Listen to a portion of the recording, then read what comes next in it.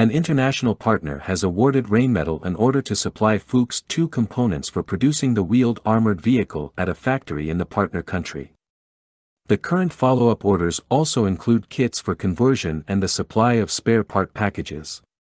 Booked in December 2023, the order is worth a figure in the three-digit million euro range. Delivery of the kits, both for production and conversion, starts this year and will be complete in 2028.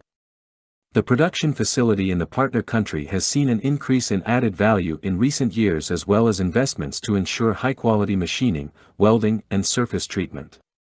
This long-standing strategic partnership is thus entering a new, promising phase, including the potential export of Fuchs 2 vehicles produced in the partner country. The Fuchs success story continues with this large-volume order. As a versatile 6x6 wheeled armored vehicle, it has been in service with the Bundeswehr as for almost half a century. Around 1,800 Fuchs vehicles have been built to date.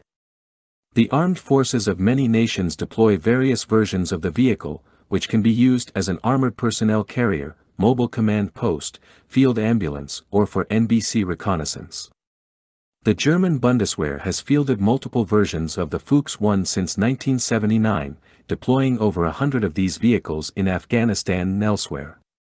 The Fuchs 2 is an advanced version of the Fuchs 1, featuring a larger interior, a more powerful engine, an updated chassis, improved modern protection, and a digital electrical system.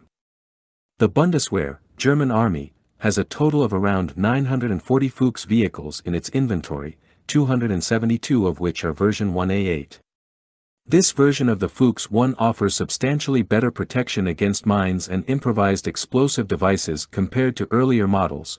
It also features enhanced protection against ballistic threats. Among the principal modifications found in the Fuchs 1A8 are structural changes to the hull, new seats and seat suspension systems in the fighting compartment for decoupling from the floor of the hull, reinforced wheel housings, doors and window mountings, additional storage boxes and reinforcement of the vehicle exterior.